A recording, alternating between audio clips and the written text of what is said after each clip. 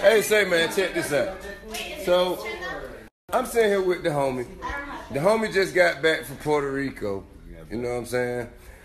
And we sent a bunch of shit over there. But look, my question is, they still ain't got no power over there, man. Why ain't none of y'all generator companies, man, and donated no generators over there to them people, man, so those people can have power? All right?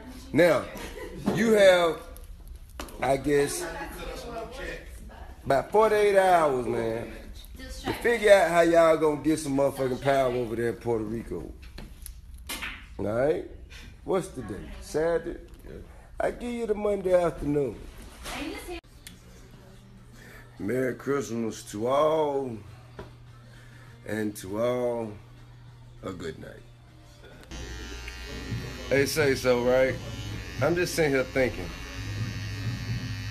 After Mike Tyson,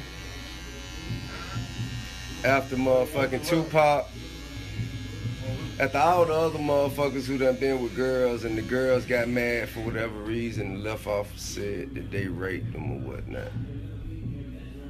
What the fuck ever happened when a motherfucker find out that the bitch was lying, my nigga?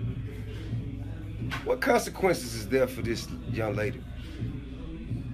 Cause we take ours, you know what I mean? If more than 12 find her guilty, we got the answer to that. But if it found out that wasn't true, what the fuck happened to her? Sick of this shit. You know what I mean? I'm just saying. We ain't no motherfucking targets.